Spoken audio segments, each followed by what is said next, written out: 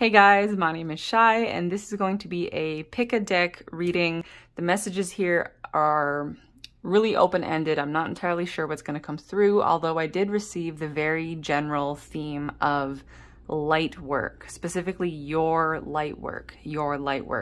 So I'm curious to see what comes through on that front. And there also is a quick message here for anyone who clicked on this who doesn't really prefer the word lightworker. Maybe you just don't enjoy that word, or maybe you just never really think about it or never really use it for yourself.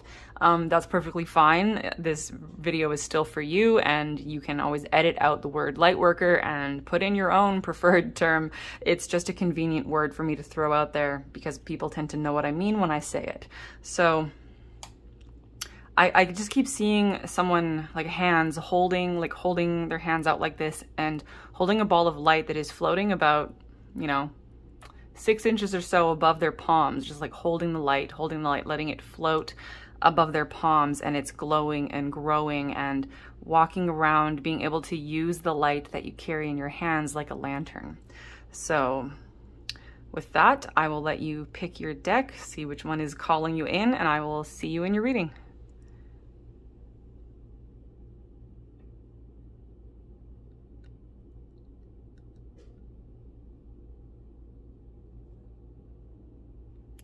All right, deck number 1. This is the Wisdom of the Oracle.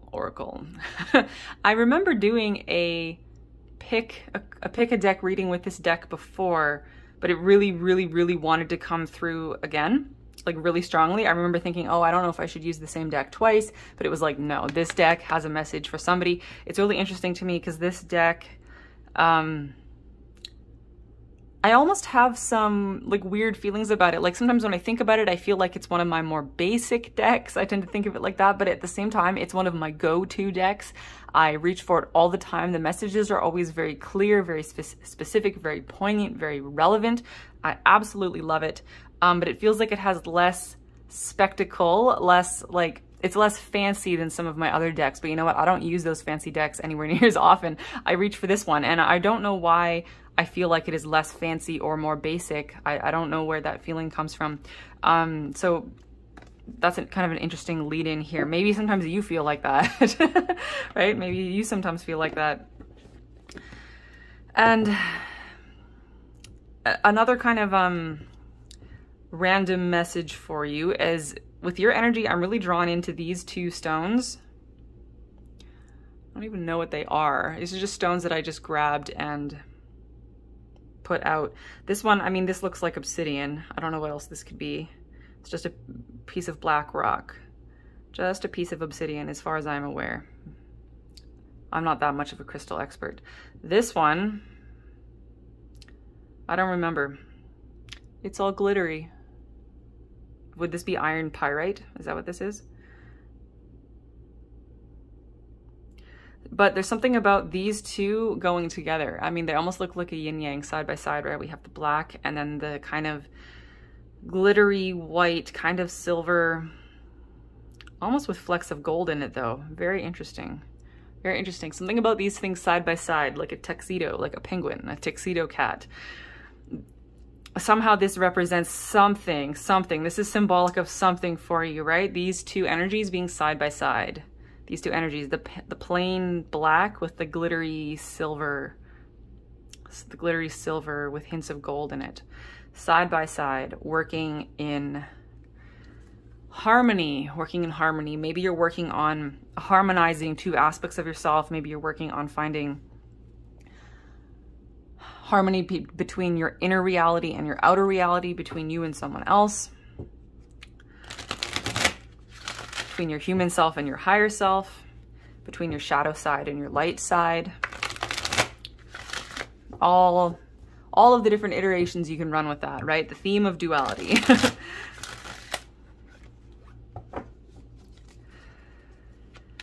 Gonna be using some tarot cards, I think, as well, but let me get a few of these cards out. A leg up, blessed, number 22. And deep knowing. Okay, let me get those out of the glare for you.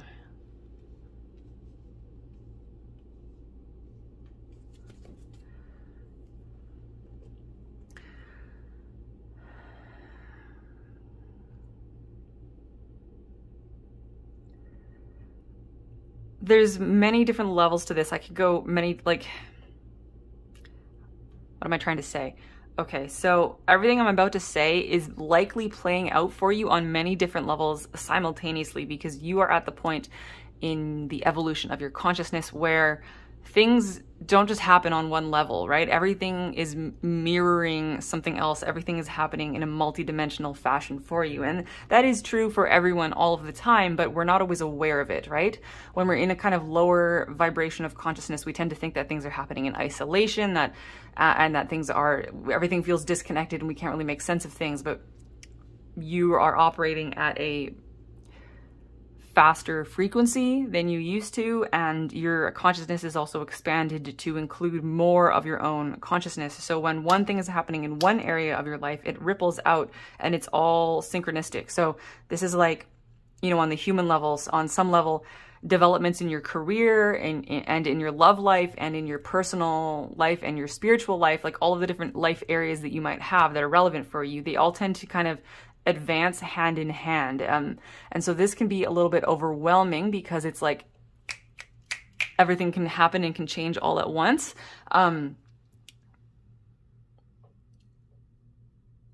So there's this little bit of a feeling of having to rise to the occasion, but you're going to be getting help with that. Okay. You're going to be getting help with that. And this leg up, to me, when I first saw this is about you actually receiving like some kind of energetic assistance from, I could call them your guides, right? They could be your guides, your ancestors, your angels, your star family, like whoever it is for you, right? But essentially there are interdimensional beings, right? Interdimensional beings, higher dimensional beings that are reaching out to help you at this time and to give you this leg up. This is like energetic support, okay, on a spiritual level, energetic support on a spiritual level. I actually see kind of like an offloading, an offloading of some of the energy that you've had to process, okay? An offloading of some of the energy that you've had to process, like actually handing it over to your guides, your star family, like your team, right? Use whatever words work for you. This is handing it over to the divine, handing it over to beings who are not currently living in physical bodies, right, on Earth. This is like handing it over to other realms, handing the energy over, because I feel like, actually, as I'm saying this, my back is starting to hurt. So you guys have been carrying too much of a load, okay? This is like 10 of Wands energy here. I mean, not this card specifically, but it's like what came before this card was 10 of Wands. You've been carrying too much of a load, and it's time for someone to assist you with that. It's time to energetically offload some of this energy that you've been carrying. So this can go many different ways. For some of you, this is like working through ancestral burdens, right? Doing ancestral clearing. For some of you, so this is specific. What I'm about to say, like just a quick thing here, is very specific to people who already know about this. So if you haven't thought about this before, I'm not talking to you. I'm talking to the people who very specifically already know about this. If you already know that you have been working in this life to break, I'm going to just straight up call them ancestral curses, right? If you already know that your family has inherited a curse, like through your biological bloodline, and you are here in this lifetime to break that curse, to break this inherited generational curse, this is the time where that is you're finally freeing yourself from that, and you're freeing your entire genetic line from that, right? So some of you, it's very serious like that. Others of you, it's like, you know, having too many family responsibilities, too many work responsibilities, even too many friend responsibilities of always having your friends, you know, coming to you in their time of need, and maybe you're just feeling overwhelmed by carrying the burden for others. It's like you're overwhelmed by having carried the light for others so often, right? And this is a really common thing for light workers to experience, especially when it's kind of in the earlier stages of your journey. Like, and I don't mean like super early, I mean within the first several years of your journey, when you're kind of going through the first several years of getting into your spiritual journey, getting into, you know, maybe for some of you identifying as a light worker, and working on your spiritual mission, however you look at that, right? You end up taking on a lot of energetic burdens, and you're always working on being there for others, right? On holding space for others, on being compassionate for others, on being a good listener, on being the support system. And eventually you can get burnt out on that, right? You get burnt out. And that's okay. This is actually, like, in and of itself an initiation for you, because as you learn how to curate your energy, like curate the amount of energy that you take on, curate the burdens that you take on, and basically balance your light work. You're learning to balance your light work. You will become better and better and better at offloading what you cannot handle.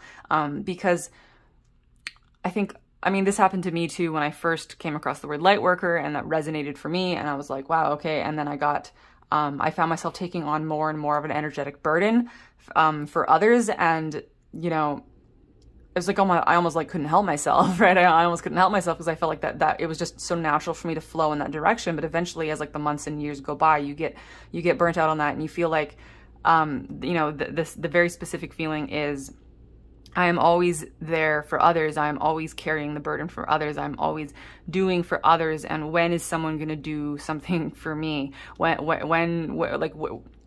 If I'm always the shoulder for others to cry on, whose shoulder do I get to cry on, right? Who's going to be there for me, right? And maybe some of you don't have anyone in your physical life to be your shoulder to cry on, or to carry the load for you, or to just make you a cup of coffee, right? Maybe some of you maybe some of you really don't have much physical support, like support in the physical. Maybe some of you do have some support in the physical, but you feel like you're still carrying a heavier burden, right? So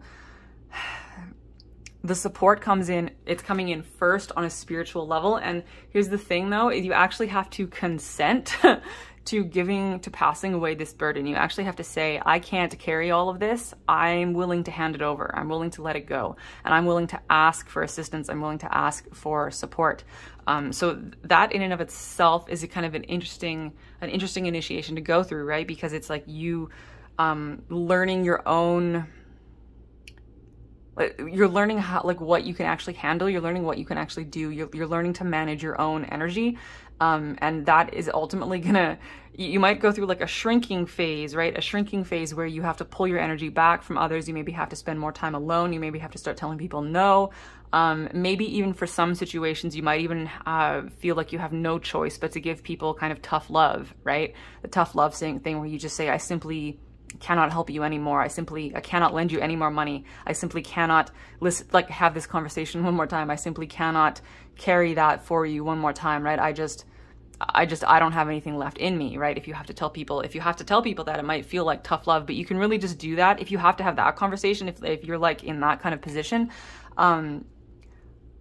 I like my personal advice on that, just from my own experience, I would say just be brutally honest with someone. Just be like from your own authenticity and just say, look, I literally don't have anything left to give. Like I wish I could help you. It's not you, it really is me. I just simply don't have anything left if I am to continue helping you in this way. And I mean, it doesn't even have to be anything big. It could literally just be, I literally can't even I can't hang out right now. I can't have a cup of coffee. I can't have a cup of coffee right now, like with you. I can't. I don't have anything. Like I'm dry, right? The tank is dry. I got nothing left. I'm running on empty. I just have to take care of myself, like right now, right? That's how I personally approach those kind of situations. Just being like brutally honest with people and saying like, I don't have the energy, and like that's all I can say about it, right? And I think from my experience with that has always been very good, because I find that people really respect that, and they end up understanding where I'm coming from, and it seems like it always kind of works out. That always ends up working out for me anyway. So you're all on kind of a different level on this, right? But so coming back to this leg up, right? This is someone coming in to support you. And of course, this support could be coming through on the physical as well. But I feel like all things, right? The support comes in energetically first. So if you want to receive, like if you want to materialize this support, because think about it, you can actually support like people supporting you, and that can be in terms of like physical bodies showing up to help you with your housework or whatever it is, or money coming in, or a vacation, right? Whatever kind of support that you need, that is something that you can materialize or manifest just like anything else. And so in order to manifest it, first you have to imagine it, and then you have to say, yes, yes, yes, I consent to this. I want this. And then you actually have to consent to giving up the burden, right? You actually have to consent to giving up the burden. And I think that's what might trip you guys up a little bit. You're so used to carrying the burden, you don't even know how to put it down. It's like, have you ever had to carry something really heavy for a really long distance, like a really heavy backpack, maybe back in high school when you had to carry all your textbooks, right? Like, it's like the backpack can weigh on your shoulders, it's pulling on your shoulders and it's cramping down your spine and you're hunching over and you've been carrying it for so long, but then you kind of get numb to it. And then when you put it down, putting down the backpack, sometimes that's when it starts hurting more, because then your spine starts straightening out and you realize how much the backpack straps are digging into your shoulders, and it's like, it hurts to put it down, right? It can hurt to put the burden down. So there's really like a surrendering process here. So really, the energetic support on a spiritual level can't come in unless you give up something, right? You have to give it up. You have to give it up. You have to surrender it. And that is like any kind of feeling of giving up. Like some of you, it could feel like you have to give up. Some of you, you know, maybe you have to quit a job or work less hours, or maybe it's something as simple as going like, I simply cannot keep my house as clean as I want it to be. Maybe I'm just going to have to be okay with the fact that my house is messy for a few days a week, and I just have to be okay with that, right? Like giving up those standards of how clean your house is supposed to be. So like whatever it is, right? Give it up, surrender it. And that's making room for the blessing, right? It's making room for the blessing. You will feel blessed, okay? It is your turn to feel blessed, right? Just need to make the space for it. Just need to make the space for it energetically, and then it comes through physically. A really concrete example here is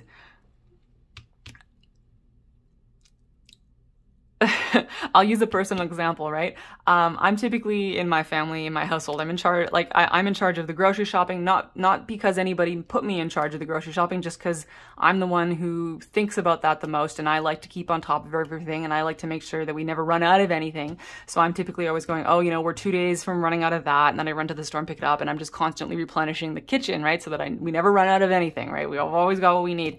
But sometimes when I've gotten really busy or just really tired or just whatever, I stop going to get groceries, right? And I just let the kitchen empty out. And I remember sometimes when that happens, I start to feel guilty. I go, oh my God, I'm not living up to these expectations that I've put on myself, right? And I go, what are we gonna do? Like, we ran out of milk. Oh my God, it's all my fault. But you know what happens when I let that happen? I remember the first time I let that happen.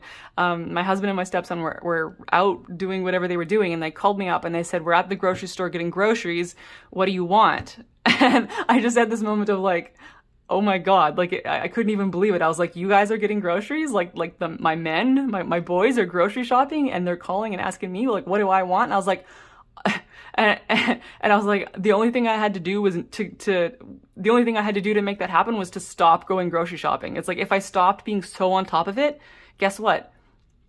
They just started handling it because they realized, oh wait, we could use some groceries. Let's go get groceries. It was like nothing. I didn't have to like talk to my husband about why can't he get groceries. I didn't need to get all upset about it. It was like, no, like literally as soon as he noticed that we ran out of stuff, he went and got groceries, didn't even think anything of it. And so that's like a really simple example, right? If you just let it go, someone else will handle it for you, okay? Someone else will handle it for you. And, you know, this is, again, multiple levels. This could apply to something very specific in your human life, like grocery shopping, or this is also like on a much more spiritual level. This is like energy that you don't need to be processing, okay? You guys do, like, in terms of your light work, you do a lot of emotional processing for others, like energetic processing for others. A lot of you is for your ancestors, right? For your family. A lot of you, for those of you who don't like particularly resonate as having like a strong energetic connection to your family, right?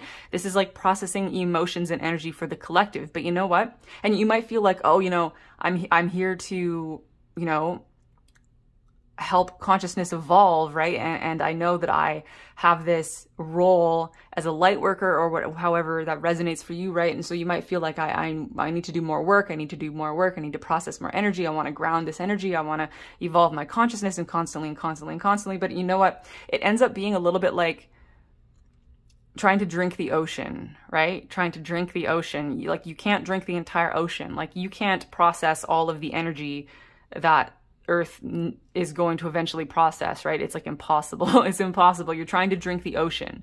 You're trying to drink the ocean. You will never be able to drink the ocean. So it's okay if you take a day off from trying to drink the ocean, or if you dial it back a bit and, you know, you stop trying to drink the ocean. Like, it's okay. It's okay to stop processing so much energy. You can take that step back. And that just means that that energy is just going to flow somewhere else. There's no reason for you to be taking it on. Okay, there's no reason for you to be taking it on. You take on way too much energy, and there's no reason to do that. Like, if you stop, so something I hear, like I've heard a lot of people say is they go, oh, if I stop doing this work, what's going to happen? If I stop processing this energy, what's going to happen? It's like, so that's essentially trauma from past lives, where in some kind of past life, many different ways this could go, right? You were essentially, you had some kind of role, either a role like physically in society, or an energetic role where you were essentially keeping things going by doing your work. You were literally keeping things going by doing your energetic processing, or by doing your light work. You were literally keeping things going, and eventually you couldn't do it anymore, and then some kind of tragedy happened, right? So it's important to just stop, like however that resonates for you, right? To just stop and go, that was then, this is now. That was then, this is now. That was then, and this is now. That's not going to happen this time, right? This isn't, like, the moment you're in right now is an entirely different situation. It might seem similar. It might seem like if you stop doing this work, whatever it is, that something bad will happen, but I promise that is not the case, okay? I promise that is not the case. It's not going to happen again. It's not the same situation. It's not, because, I mean, just to put it out there in the broadest way possible, right? The energy on Earth right now, and the trajectory that your life is going, I mean, your life can be going in a whole spectrum of timelines and trajectories, but, you know, the general flow of your life and the state of energy on the planet right now is a completely different situation. So it's okay for you to stop doing this work. It doesn't need to be done by you. It doesn't need to be done by you right now. It doesn't need to be done by you forever. You can stop it. You can put it down.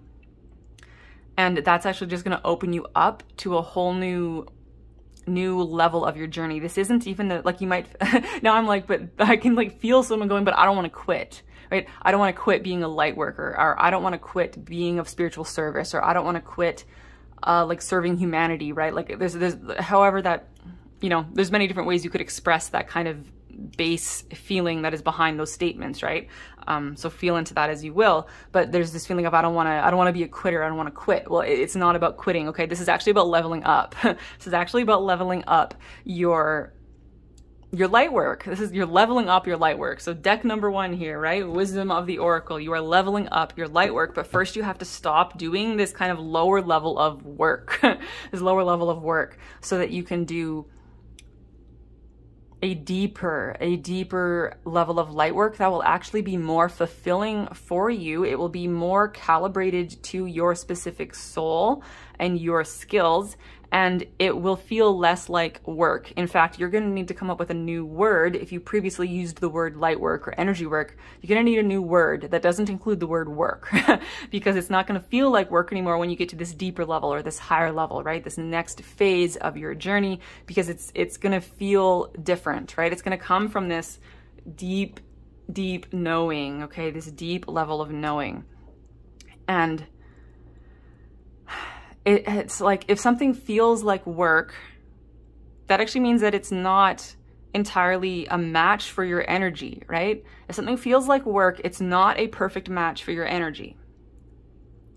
So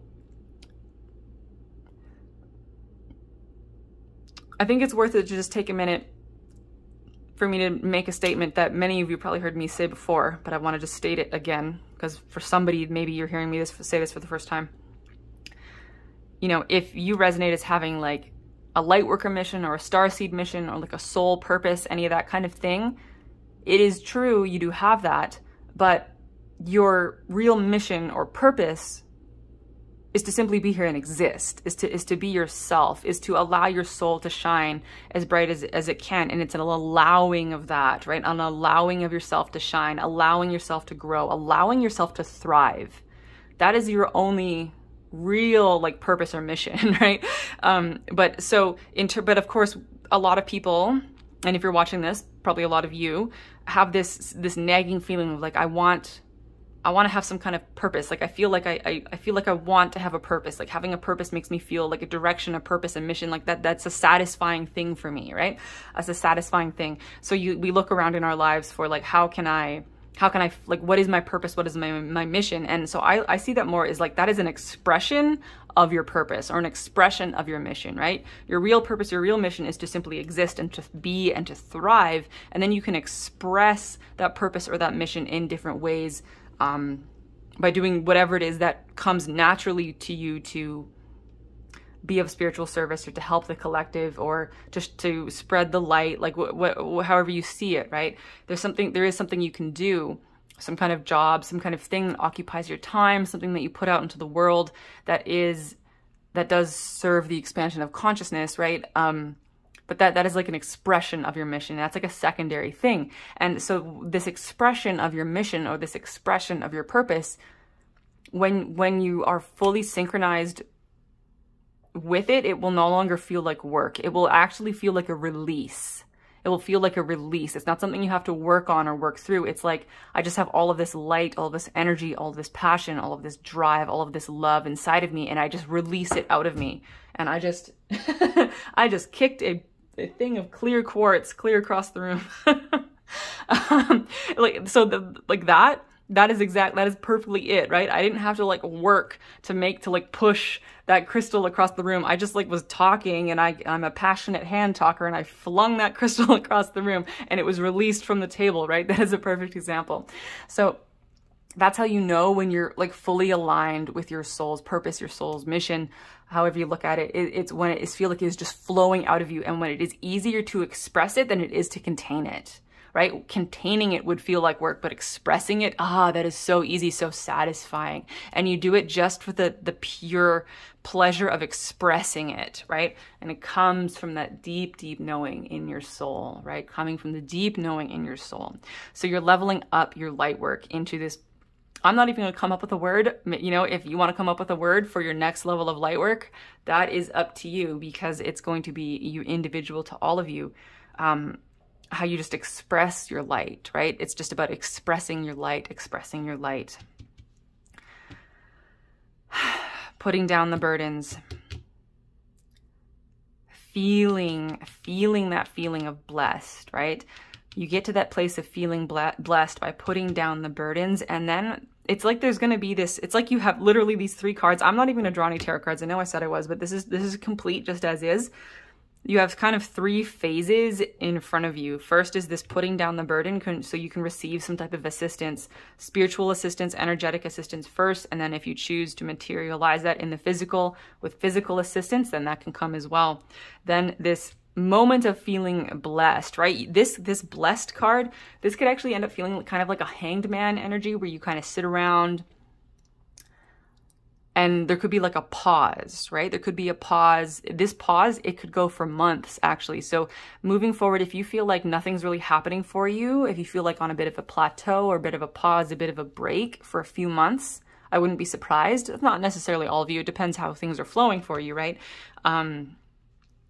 But I wouldn't be surprised if you go through a kind of pause. Just know that, just really enjoy that, okay? Really, really enjoy the pause. Suck every last drop out of it, even if you're not doing anything but sitting around staring out the window, right? Suck every last drop and just feel how blessed that is, because any amount of space that you do experience is a gift, okay? And you're going to be doing a lot of like integrating, understanding, coming to your deep knowing, right? Coming to your deep knowing that comes deep from within. And it's kind of this massive period of deep integration before you flow into the next phase of your expression of your light, right? Expression of your light. And then when you start moving forward again, you will have a completely different approach about taking on other people's energy, picking up burdens that are not yours, and because you will no longer take on energy that you cannot handle. You will no longer take on burdens that don't need to be taken on by you, and you'll be moving more into this phase of just expressing your light, right? Expressing your light in a way that is so natural and so easy for you, and that takes you to it's like a whole new level of the spiral. After that, a whole new level of the spiral. So I'm gonna leave you guys there, sending you so much love and light. I'll talk to you later. Bye.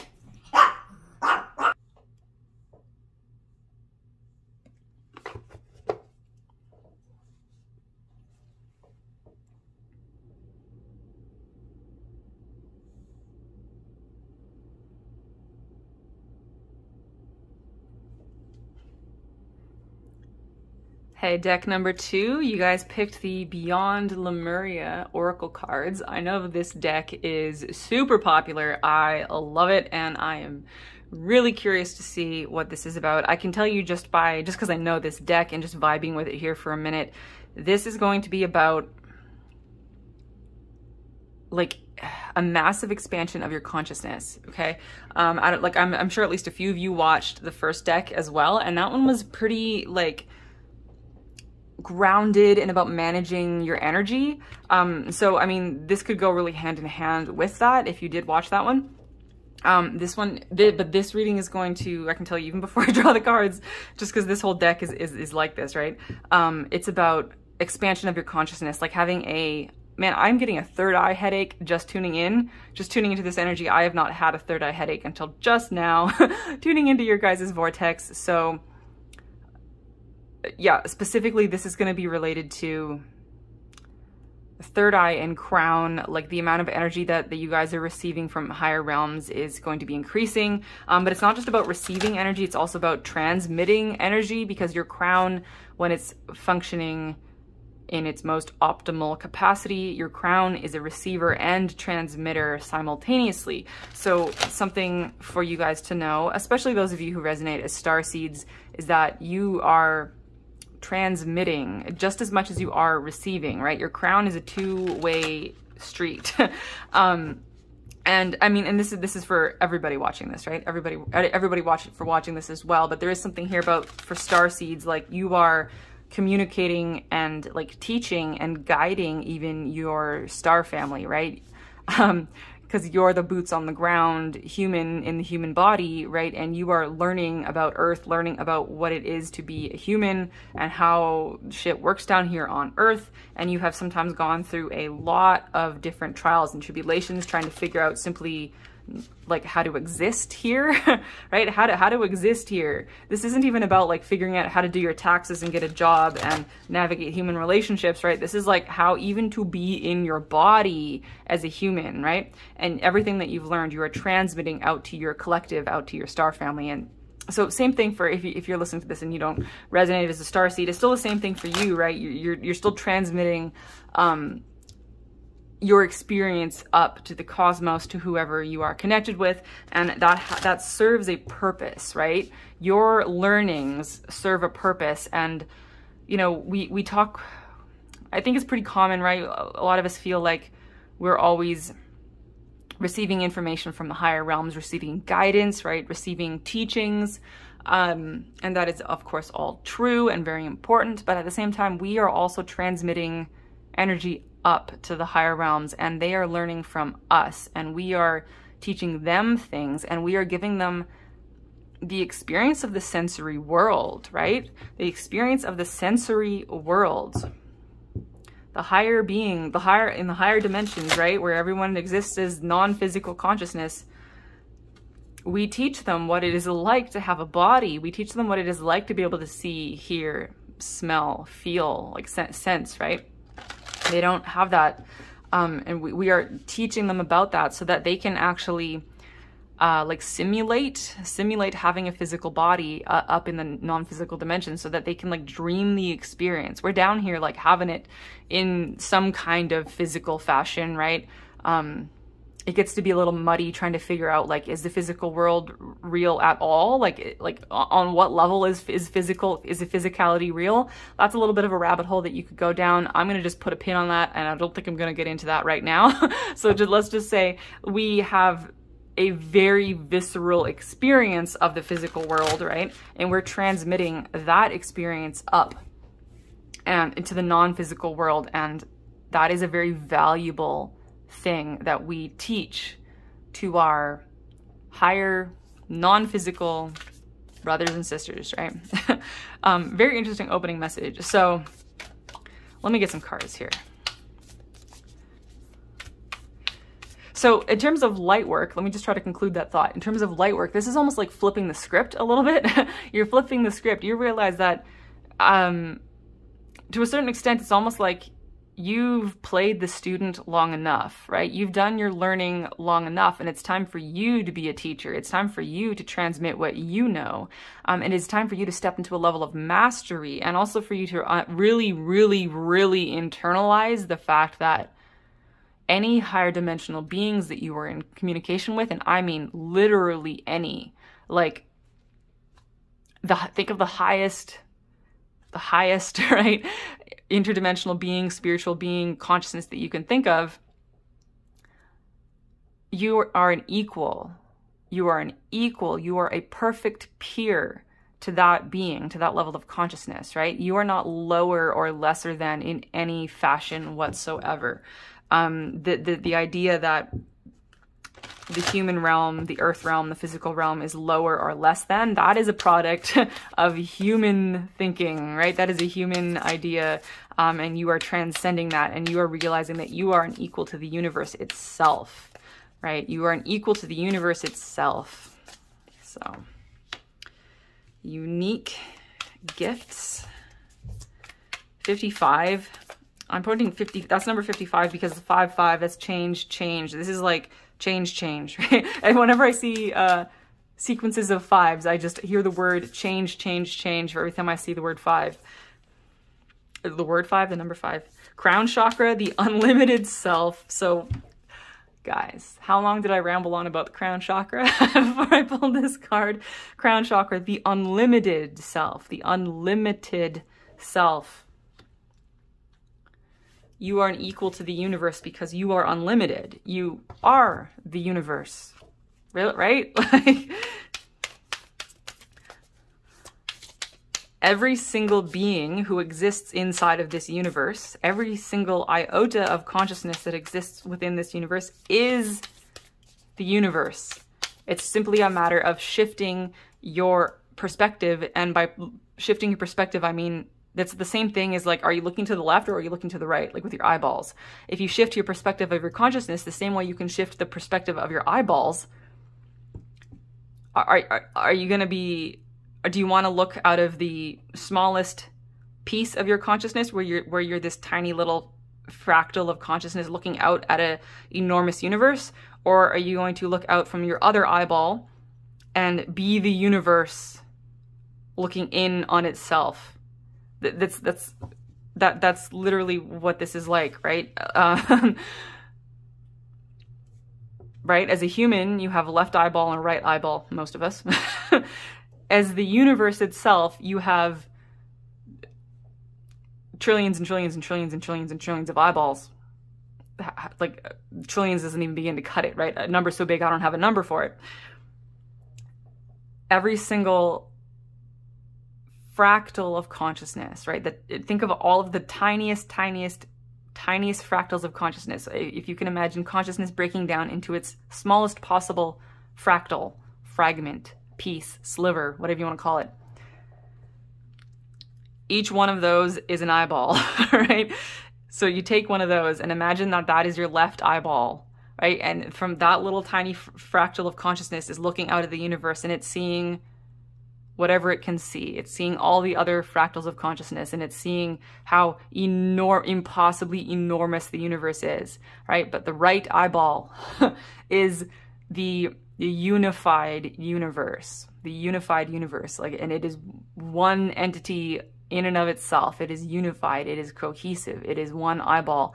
And what does it look out on? Maybe it looks out onto other universes, but depending on how you're using the word universe, are we talking about just our physical universe? Are we talking about our whole multiverse? Are we talking about all that is? We're talking about all that is, right? The one, unity consciousness on the most extreme level, right? Wherever you want to draw the line on that one, that's the other eyeball, and it's basically looking inwards, right? It's either looking out at other universes, or it's looking inwards on itself because there's nothing else to look at. If we're talking about all that is, there's nothing else to look at, so that eyeball looks inwards. So it's the same, right? It's the same. It's the same.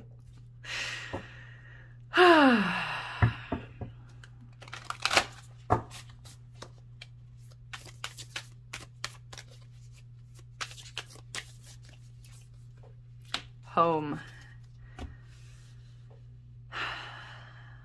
Okay.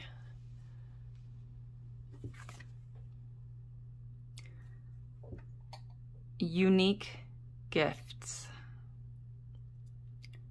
I'm really interested in the symmetry of this being. The symmetry of this being. They even seem to have eyeballs up on the top of their head here. Crown chakra, the unlimited self. Home. Look at this beautiful being. Heart chakra, emphasized twice here as well.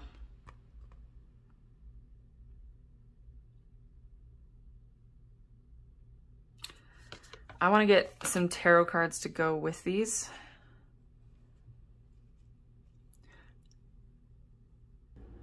Okay.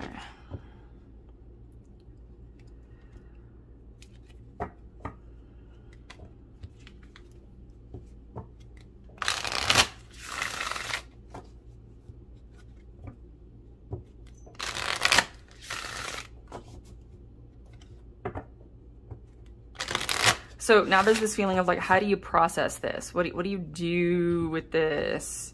How do you make sense of this? How do you walk around in your body with this expanded state of consciousness? That third eye headache is coming back, right? Pounding in your forehead.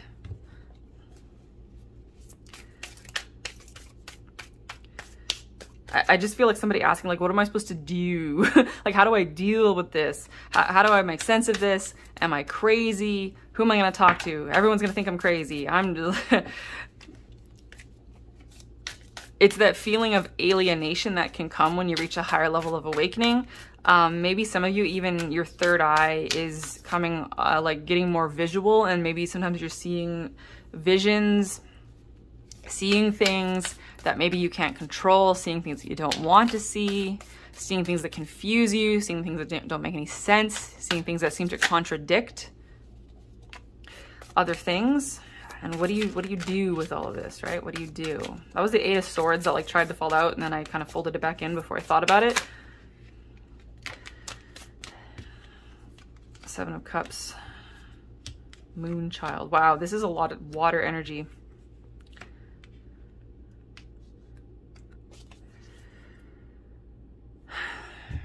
Nine of Cups. So what do you do? What do you do? What do you do about all this? Find that place of maturity, right? This is finding that place of spiritual maturity, like emotional maturity, but from a kind of spiritual perspective. And a horn just started honking. So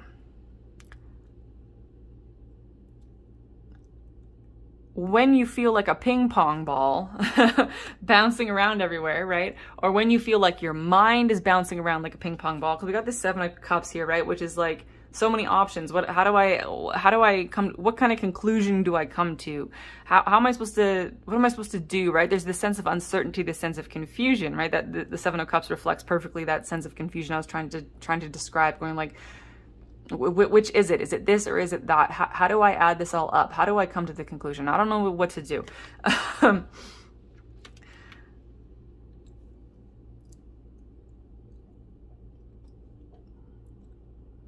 Trying to sort this out on the ping pong table will not work. Okay? If you're just hitting the ping, it's like the two halves of your brain are like hitting the ping pong ball back and forth, right? Left brain and right brain, they're pinging it back and forth, going like, I can't figure it out. I'm not sure. Is it this or is it that? Which way does it go? What do I do? You cannot resolve this conundrum. You cannot find the solution to the enigma. You cannot solve the mystery, right? On that plane of consciousness, on that plane of existence, on that level of thought. So if you ever find yourself like stewing on a problem, going, I don't know how to solve this, I don't know how to solve this, I don't know how to solve this, I don't know how to solve this, I don't know what to do. Stop. Stop. You cannot solve it on that level, right? You cannot. You'll just keep looping and looping and looping and looping and looping. The only way forward is up. The only way out is to transcend. The answers, the wisdom can only be found on a higher plane of consciousness.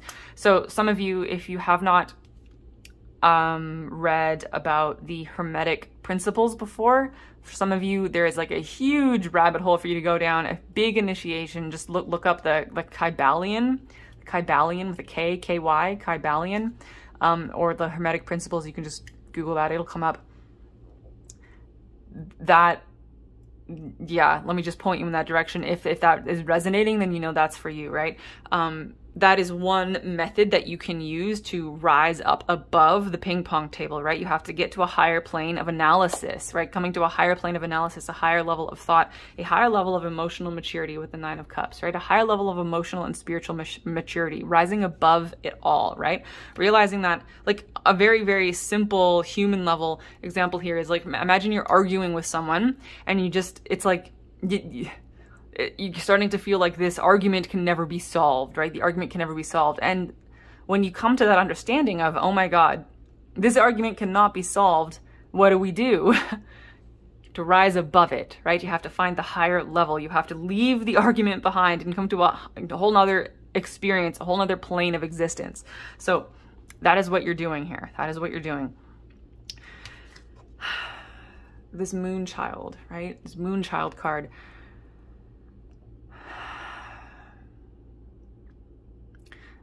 Those of you who are seeking a solution, right? Those of you who are seeking answers, they're not going to come in the way that your human mind might expect, right? You might want someone to give you, I mean, there's different ways this can play out. If you are looking for a step-by-step process, if you're going, somebody just give me something, just tell me what to do, give me the steps, give me the process, you're going to keep hitting your head against the wall. Some people might be willing to give you steps and a process, but if you keep trying that, it's not going to work. Like, you're going to keep being disappointed. You're going to keep realizing, but it didn't work. That didn't work for me. That didn't work for me. It didn't work for me, right? It's because if that is the case for you, then this is to actually get you to stop thinking in that linear way, to stop seeking a process, stop seeking step-by-steps. And it's to get you to just follow the flow, follow your intuition, follow your internal compass, and just walk into the unknown without knowing what to do, right? It's not about what you do, it's just about flowing in a direction. And so same thing for any other type of, if you're like looking for specific answers, right? Like another thing, like what's like a simple example? Maybe somebody's trying to figure out, like, who are their guides? Like what are the names of my guides? How many guides do I have, and what are their names? And like where did my soul originate? Where is my soul born? If you're looking for very specific answers like that, you might never find those answers. And I mean, you might be able to go to different types of readers and psychics who can give you answers, but then you might ultimately, like, you might find a moment of satisfaction, but then you might find that, oh, well, that didn't really resonate, or, oh, well, then this other reader, this other psychic gave me a different answer, and now I'm confused, right? So if you're looking for very specific answers like that, you're gonna keep ending up disappointed with them. And it's because the approach here is not the approach that you were using is outdated. There is nothing actually wrong with your approach, right? There's nothing actually wrong with wanting a sequence of next steps. There's nothing actually wrong with wanting to know how many guides you have and what their names are and where your soul originated from. There's nothing wrong with any of that. It's that is an outdated approach, right? That approach kind of belongs back in the 20th century, to be honest. It's in that kind of older energy. That's when that type of, those approaches, that's when those made sense. I mean, even 5 years ago, right? Like, but those approaches they're gonna, how to describe? They're gonna keep breaking down. They're gonna become less and less and less effective as we continue to move into the 2020s, you know, and beyond. Those old approaches are just not gonna work. So you'll keep feeling like you're spinning your wheels until you transcend those type of approaches. I mean, and whatever your approach is, it's going to be different for all of you, right? But it's just like that thing that you're doing that's just keeping you spinning your wheels and just never seems to work. And you're like, why isn't it working? You need to get to a new level of experience, a new level of consciousness, a new level of approaching what you're seeking, right? Seek in a new way. Seek in a new way and receive in a new way. And understand that things are going to get less specific. Things are going to become less specific, and things are going to become less black and white. They're going to become less linear because everything is getting quantum, right? Things are becoming quantum. They're becoming non-linear. They're becoming chaotic. They're becoming multidimensional, where you can't receive one specific answer, because one specific answer from the perspective of the universe, from the perspective of like the higher dimensions, from your higher self, a specific answer about how many guides you have or what is your step-by-step process, that doesn't make sense on a higher level, right? That makes sense on a lower level of human consciousness, but those things just don't make sense on the higher level because that's not how things are up there, right? So it's like your human mind is kind of going through this painful kind of rejiggering of how you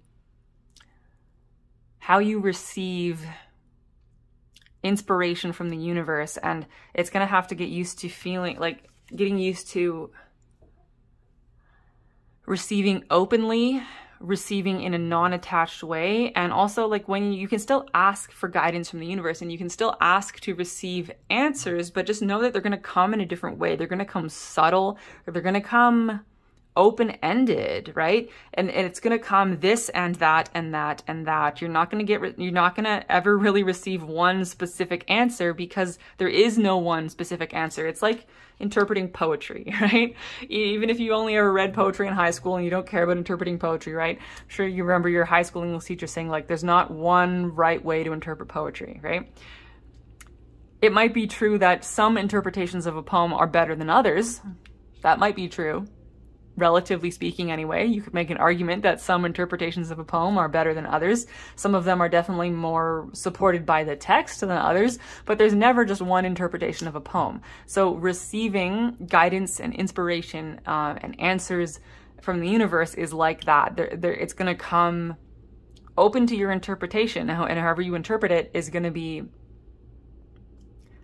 like interpreting poetry, right? And that's how it is moving forward. That's how it is moving forward. And like, your home is where the heart is, right? Your home is where the heart is, following your heart-centered consciousness, your heart-centered consciousness. And this is actually going to allow you to open up to your own unique gifts. Like, maybe sometimes you ask, what are my soul gifts? Right? What are my psychic abilities? What is my purpose? What is my mission? Again, you might not receive specific answers on that, because maybe you don't fit into any of the answers. Maybe you are something beyond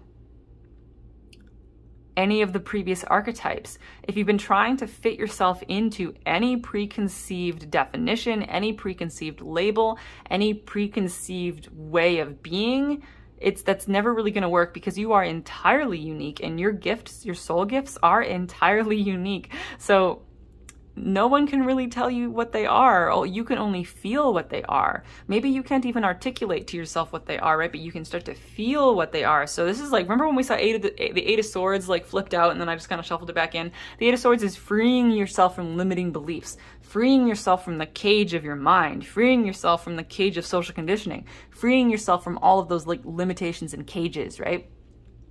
So this is like, you guys are like a one-of-the-kind mold, a one-of-the-kind mold. So you can't fit into any other thing. And even when you meet people who feel like soul family to you and you're like, oh, I resonate with you so much, you're still going to be entirely unique from them, right? This is almost like come to terms with how unique you are. Come to terms with how uniquely powerful you are. And come to terms with the fact that at this point, you're at the point now where you have to be your own leader, because there is no one who is qualified to lead you. You are your own leader. There is no one who can lead you, because who could possibly lead you better than you? You are your own leader. And so with this comes feelings of, oh my God, I don't feel ready, right? You could be feeling like that. Or this could alternatively feel like lonely at the top, right? Lonely at the top. Maybe it feels like, maybe you feel like you don't feel ready to take responsibility for yourself. Maybe, but isn't that funny? Because you guys, I can just feel from your vibe here that you're all very good and very experienced at taking responsibility for others, taking responsibility for others' things. So now is this moment where you can fully, what if you put that much energy into yourself? What if you fully took responsibility for yourself? What if you fully committed to yourself? That's a better way of saying this. Fully committing to your own self. Could you imagine what you could accomplish? Okay, imagine just for a second, just for a hot second here. Think about all of the ways that you spend energy pouring into things that are not you. Your friends, your family, your job, the human collective, your pets, your house, your neighbors, whatever it is. Think of all of the ways where you show up for others, where you take care of others, where you force yourself to do things you really don't feel like doing, but you do it for others because they're your parents or they're your kids. It has to be done. It's your job. You have to go to work. It doesn't matter how tired you are. You have to go do that, and you're going to make yourself do it anyway. Well, imagine if you took all of that energy and committed it to yourself. And it doesn't mean that, you stop taking care of your kids or your parents if you have to take care of your parents or whatever that is, right? It's like, but what if you could give your own self that level of commitment? Think about the hours you put into your job. What if you put that kind of energy into yourself? You'd be rich. Yeah, like there's no other way to put it, right? Like, could you imagine? How can you never fully commit to yourself? Why is it so much easier to commit to all these other people and all these other obligations and all these other responsibilities? What about fully committing to yourself, right? What about fully committing to yourself? What could you achieve? But it's not even really about your achievements, right? But you would like accidentally have achievements. They would just flow out of you because of the amount of energy that you spend and that you put into yourself, right? And the more energy that you feed back into yourself, the more that creates like literally imagine that like you are a blob of energy in the universe, right? That's you, or a blob of energy. And right now, all of your energy is like going out to other places, right? And maybe a good analogy here is water, right? If we have like a pool of water, and there's drains all around the edges of the pool, well, then all of the water drains out of the pool, right? That's like your energy. It's draining out of the pool. But what if instead of a drain, all these drains draining the water away, draining your energy away, what if instead we had like a feedback loop where a pipe, like a fountain, right, took the water and bent it back into the middle of the pool, and then it created this like feedback loop where it was just the pool fountaining water back into itself, right? You could take your own energy and put it back into your own self. Now you've created this incredibly powerful loop where your energy is never spent, it is never wasted, because you're feeding it back into yourself. Now you've just created, what have you just done? You just created perpetual motion. You just created energy that doesn't disappear, right? And that's like something that like in terms of our human science, right, at this time, we don't know how to do that, right? We don't know how to create energy without wasting energy. But what if you could do that on a spiritual level, on an energetic level, where you feed your energy back into yourself, right? And you become your own replenishing well of energy, and you feed your own energy back into yourself because you're so committed to yourself, right? And then what happens when the universe sends more energy your way? Before, the energy would just flow. Like the universe was pouring energy at you, but it would just flow away from you because it was getting drained away. But now you've created this circuit or this flow, and then the energy that the universe is sending out to you, it just joins the flow. It's just energy. It just joins the flow. And so if you've already created this system of energy flowing back to you, now the energy that the universe pours into you can actually flow into you. So by feeding your own energy back into yourself, you create a feedback system that allows the universe's energy to flow into you. And now, holy shit, now you're operating on an entirely new level, right? Where you're like gathering the energy from the universe, and it's like the universe is like finally, like, oh my God, you're finally receiving and utilizing the energy that we've been sending you. It's like before you could never really fully utilize the energy the universe sent to you because it would just dissipate. It would just flow away from you. It would just get drained away from you. But when you commit to yourself and the universe feeds this energy to you, and then you just keep feeding it back to yourself, now that changes everything. That changes everything about everything. Like, yeah, your human life, your finances, your love life, your career, how you feel when you wake up in the morning, how much energy you have as you go through the day, your spiritual expansion, like the amount of dimensions you can connect with, right? Like the amount of impact you can have on the entire multiverse. It's like it changes everything because you become this massively expanding well, like self-sustaining well of light.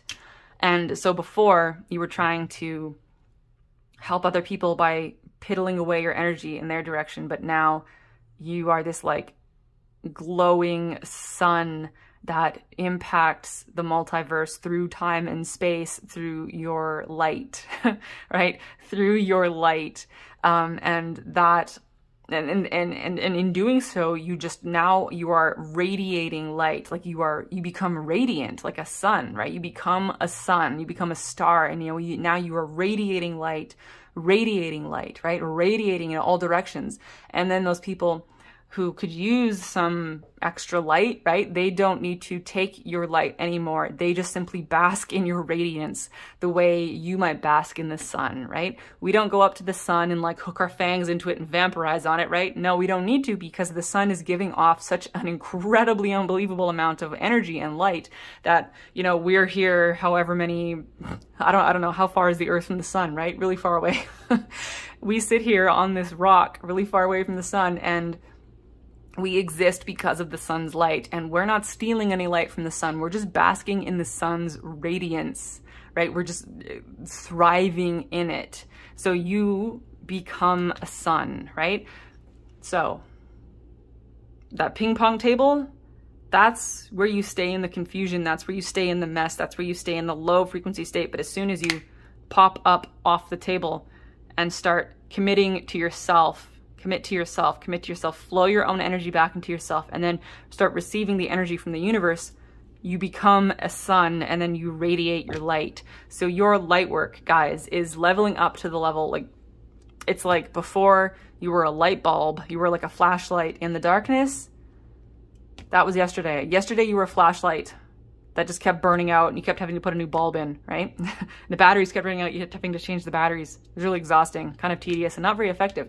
Tomorrow, you're gonna be radiating like the sun. That is, I'm not even kidding, guys, on an energetic level, on a spiritual level, on a cosmic level, that is how much your light work is upgrading right now. And the only thing you have to do is just commit to yourself. Commit to yourself. I commit to myself. I commit my energy to my own self. I commit to myself knowing that it will be of enormous benefit to everyone I care about, right? I'm going to leave you guys there, sending you so much love and light. Bye.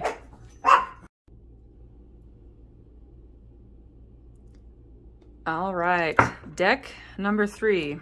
You guys picked Black Moon astrology cards, and I can tell you right now that I mean, it's hard to say how personally this is going to play out for each and every one of you, but with this deck, there's always a connection to Lilith, right? The Lilith archetype and the various Liliths in astrology. I am personally having a massive Lilith like initiation. I actually just had, so at the time of filming this, Mercury just went retrograde and Mercury hit my Lilith. I have Lilith in Libra. Mercury hit Lilith and then backed around. So it's been like, I've been in a whole Lilith binge learning about what my placement means for her. So I'm just mentioning that because some of you might be interested in checking out your Lilith placement in your birth chart. There are 4 different Liliths. I mean, actually only 3, but there's one of them has 2 different ways of measuring it. So it's quite a rabbit hole to go down. Just go with what resonates, right? Because you might discover that some of your chronic struggles in life could be really well described by one or more of your Lilith placements. And I always find that useful anyway, because when I find that one of my struggles in life is like described really well in my birth chart, it helps me like think about it. It helps me work through it. It helps me understand it. And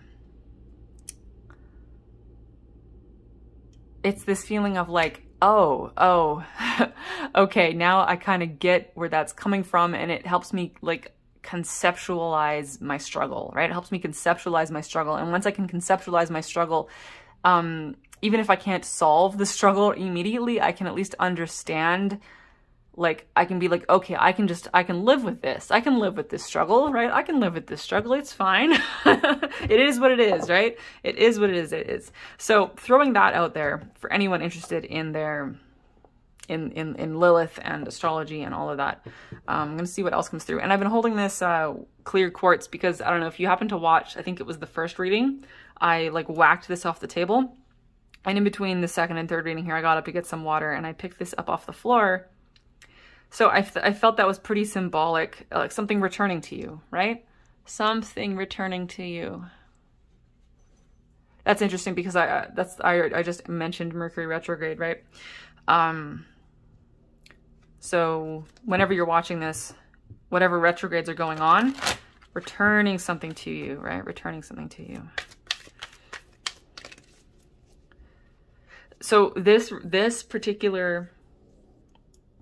deck, this reading, there is like an element of shadow work to it. I mean, because we're talking Lilith, talking retrogrades, but there's something different about this type of shadow work. This isn't what I normally mean when I say shadow work, but that's just the best word I have for it. So let me forge ahead here, see what comes out.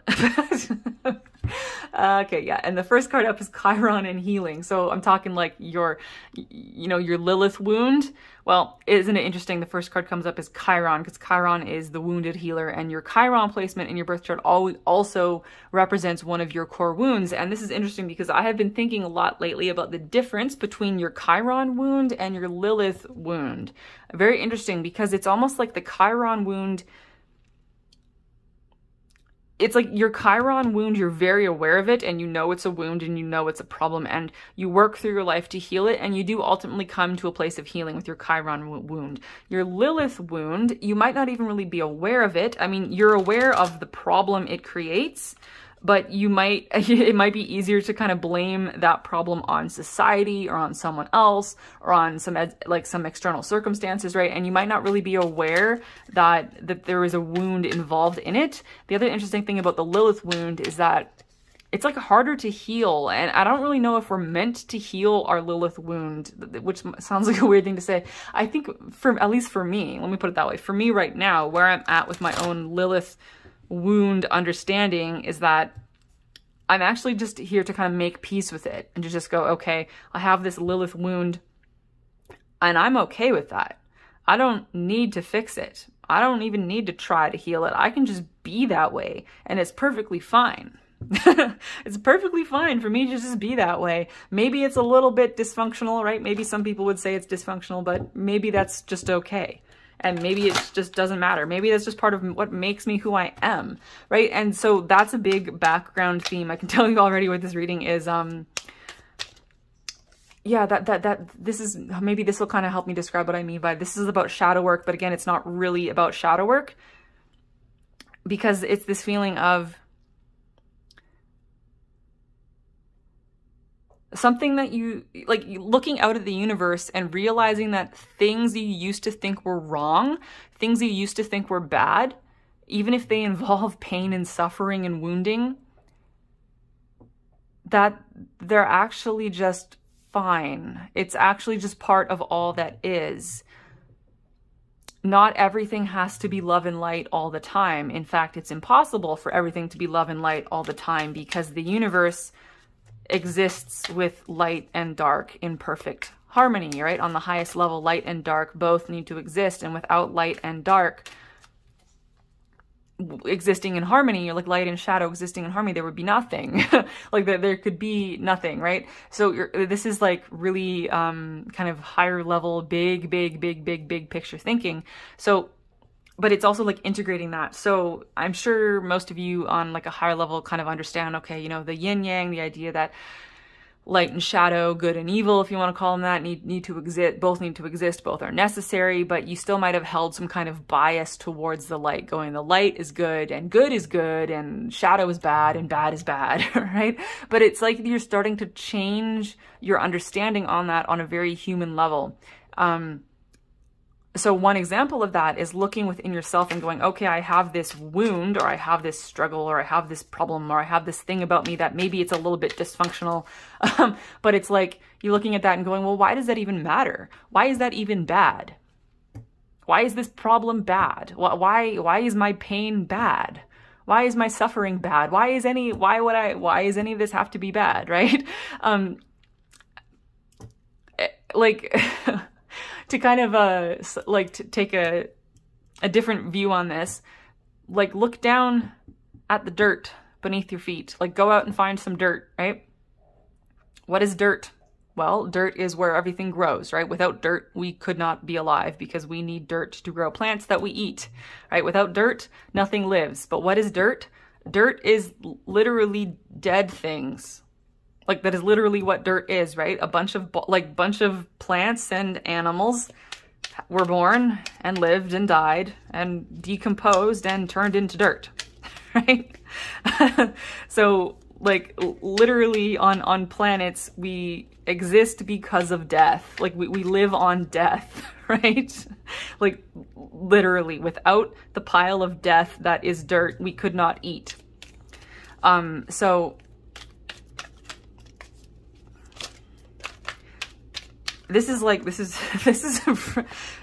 like big picture stuff, okay? Because some of you like who remember lives, you know, either specifically or just energetically speaking, you remember lives in civilizations, in planets, in dimensions, in states of consciousness where there did not have to be so much death, there did not have to be so much suffering, stuff like that.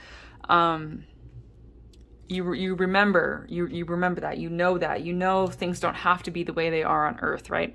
Then you come to Earth and you realize, and your soul's kind of traumatized, because it's like, why is everything so shitty here, right? Why does there have to be so much death? Why does there have to be so much suffering? And it's a little bit like your soul is still, and I think right now your soul is finally acclimating to the beauty of the life system that exists here on Earth, right? The beauty of the life system that exists here on Earth. Understanding that there is an alternative perspective that you can adopt. Well, there's many different alternative perspectives that you can adopt, and maybe a previous perspective that you have experience with is the one where love and light is the only thing that is good. Pain and suffering and shadow and darkness is bad. Pain is bad. Death is bad. I want everything to be preserved in love and light for all of time, forever. Like, you know, maybe your perspective on that isn't that extreme, right? But that's to go take that to like an extreme degree, right? That type of thinking.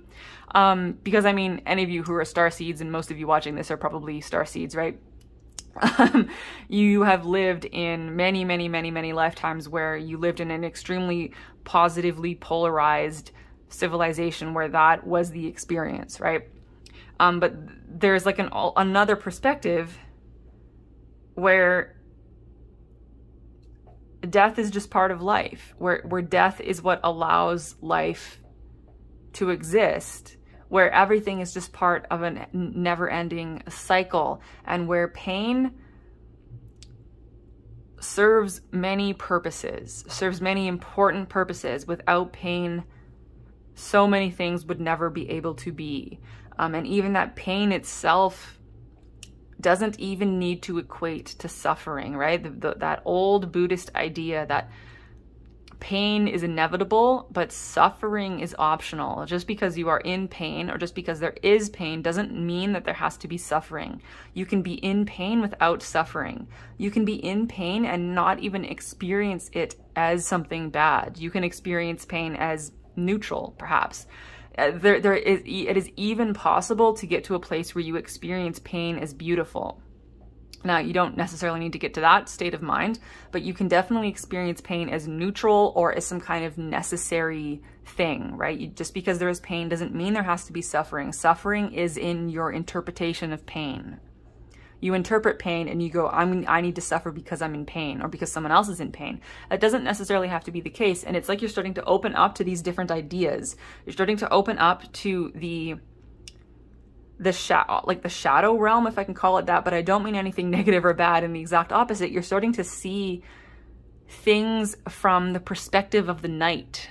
I think that's, instead of saying light and dark or good and evil or light and shadow, it's like daylight and nightlight, daylight and nightlight.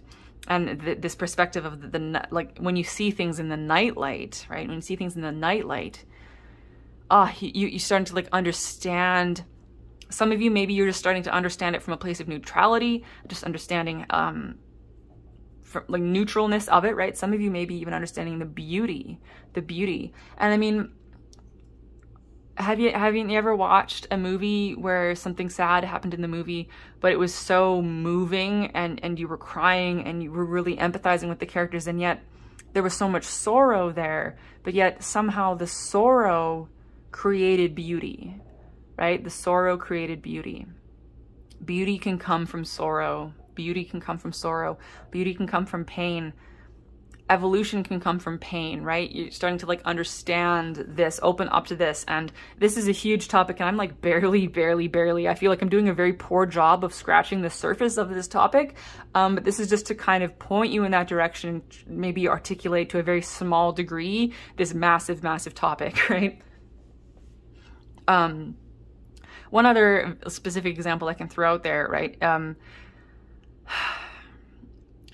Sometimes you can actually experience pain as pleasure. Pain is pleasure, right? Just think about different experiences people have in the bedroom where sometimes pain is pleasure. Pain is pleasure. So this is like, it's like decoupling your interpretation, right? Or learning to interpret your experiences in a new way. So the parts of you that learned how to exist in a love and light civilization, in a high frequency, positively polarized love and light civilization, there's actually like limitations to that, right? Because being extremely positively polarized, yes, it is positive and it is all love and light, but that is polarization. That is only half of what is, right?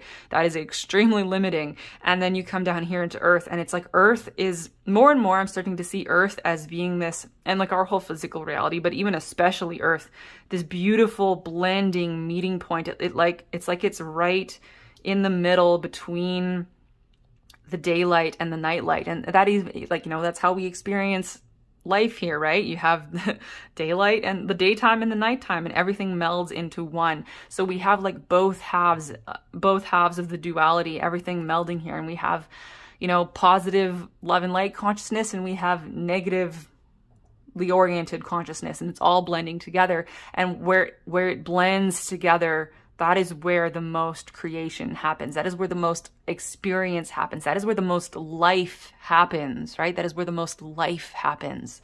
That is where the most richness of experience happens. So the other thing happening here, like, or it's like this is happening in part because you guys are you have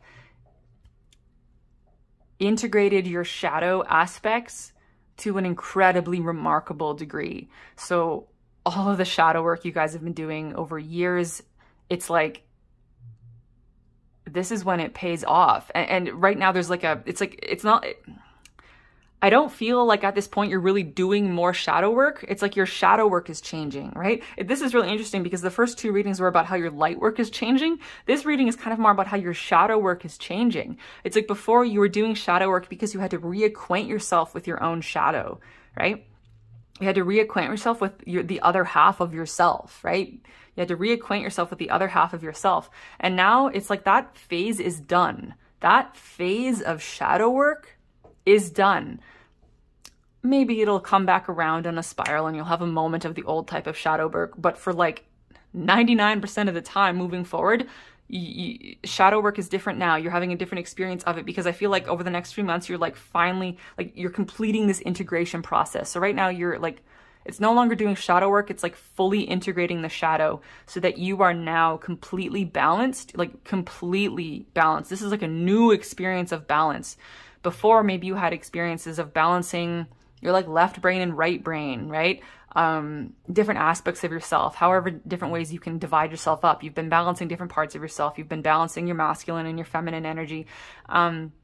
Really now, this is like about balancing your light and your shadow and realizing, like really understanding on a whole new level, really, really internalizing this down into your bones, that your light self and your shadow self, or any other words you can come up with to describe that in a better way, they are equal.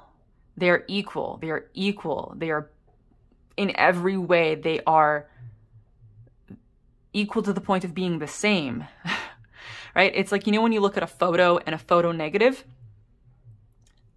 even though the colors are completely swapped, right? They are complete inversions of each other. But when you look at them, you go, wait, it's the same. They are opposites, but they are perfect opposites. They are perfectly opposite. They are perfectly the same. The fact that the colors are swapped actually just makes them even more the same, right? It's like they're perfect mirror images of each other. So this is what this is really powerful because you're like dropping out of the binary experience like almost entirely. Like it's happening. Like you're coming into this level of cosmic balance. Like you are now the yin yang, like inside of yourself, like yin and yang energy balanced inside of yourself. And it's really incredible.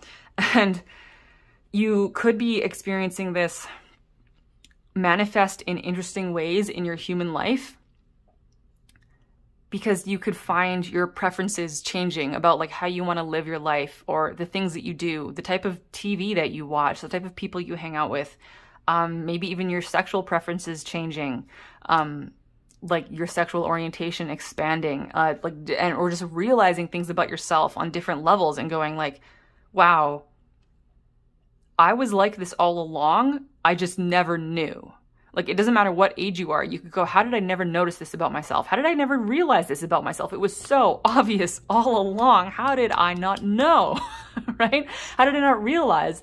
Like, different, because it's like there's certain things that maybe they belong to the shadow half of yourself or the nighttime aspect of yourself, right?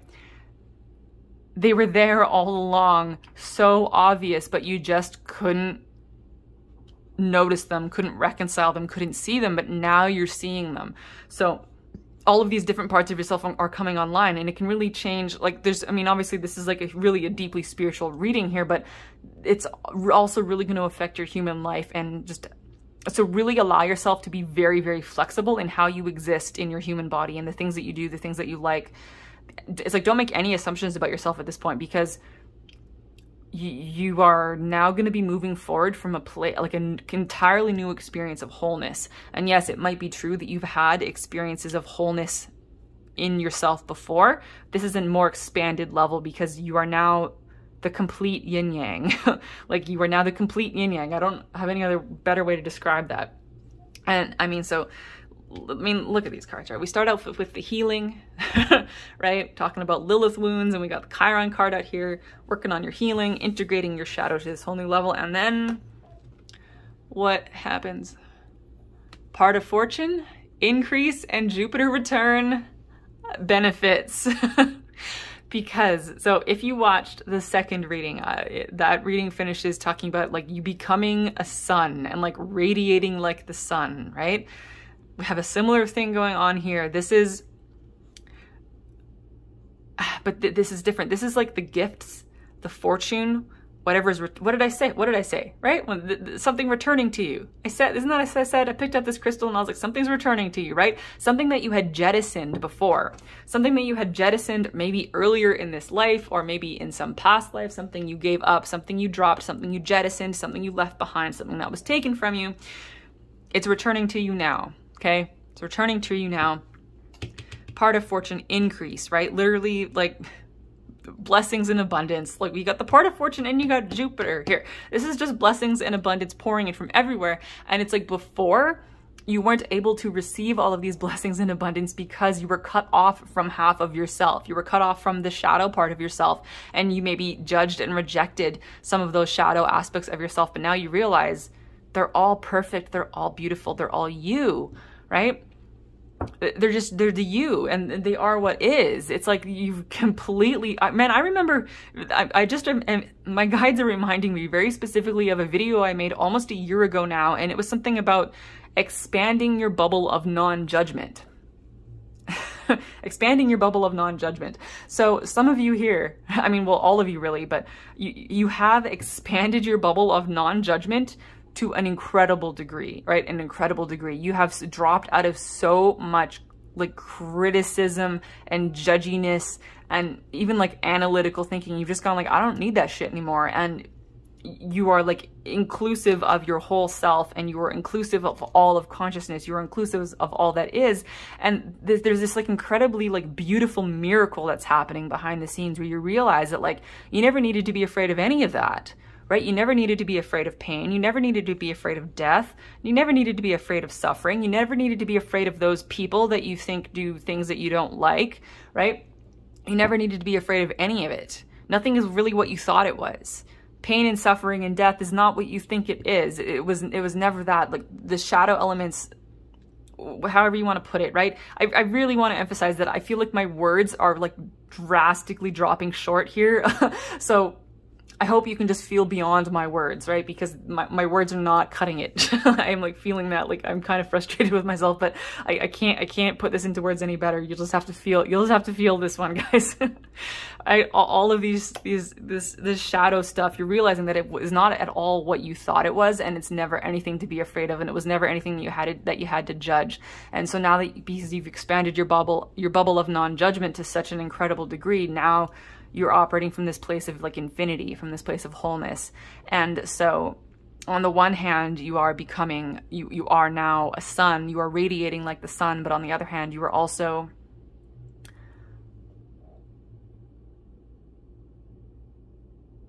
the beautiful, complete depths of the void, right? And knowing that the void is the womb of creation, and that it is perfect and beautiful, and it is never anything to be feared. And that is where all things ultimately come from, even the light, right? But then you can also think like, I'm not going to get into this. I'm just going to throw it out there as a food for thought for somebody who wants to go down a rabbit hole, right? When you take light and void and you fuse them back together, what do you get? What came before the division of light and void? That's a topic for another day, but right? It's just, you guys are, this is really incredible. This is like an incredible achievement of consciousness. You have reached like an incredible achievement of consciousness. I feel this, like, I feel like it's a little overwhelming because all of the beings, and there are more higher dimensional beings like tuning into this message right now than there normally are, because they're here to witness you, because they want to extend. I'm getting like shivers and getting kind of choked up, like, because I can feel like they want you to know how much of an accomplishment this expansion of consciousness is not like it for you and for the entire universe, because you have like attained a level of unity consciousness within yourself that heals the entire multiverse, right? This is a healing accomplishment for the entire universe, because you have allowed yourself to become whole, and you have allowed yourself to become all that you are, and you have allowed yourself to integrate all parts of yourself, and you have allowed yourself to drop out of all criticism and judgment. And yes, so sometimes in your human life, you might still feel judgmental and you might still criticize people. It's like, those are just fleeting moments. The fact is that on this level of your soul, you have already done the work. And the fact that you don't constantly stabilize this in every single moment of your human life it's like, it doesn't even really matter, right? Because you have done it on the soul level, right? Your soul has done this. You've had this major accomplishment, and it's like, this is what you came here to do. So anybody who feels like that you came to Earth to do something, it's like, you've done it. You've completed this within yourself. Everything else you do now, you're like at the top of the slide and you're riding down the slide now. The rest of this is just a fun ride, and it's like the icing on the cake. And you might go on to have the most incredible, to do the most incredible things, to have the most incredible experiences in consciousness, and to contribute to consciousness in absolutely unbelievable ways. And all of that is going to be the icing on the cake, because you have done what you came to do. You've done your light work, right? And you've done your light work and you've done your shadow work. And now you need a new word that includes, that no longer talks about the binary between light work and shadow work, between what's a new word? What's a new word? Make one up for yourself. No one else even has to use it. I mean, you can recommend it to others, you can put it out there, but what's a new word for a being who is unified in light and shadow within themselves? What is a person who walks both paths in perfect harmony, the light and the shadow path? What is a person who is a unified yin-yang in and of themselves, right? And what is a word to describe what you do moving forward from this place of wholeness?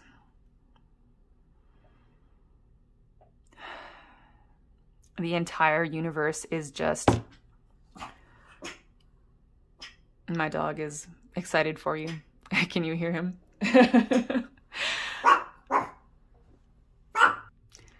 Okay, guys, I'm kind of losing it, so I'm just gonna conclude here by trying to just transmit the energy to you of the amount of gratitude that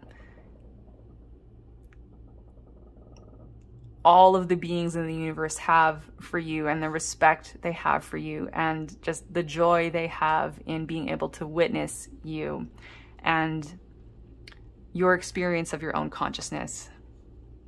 Just so much gratitude, so much love, so much respect, right? So much respect and gratitude and love.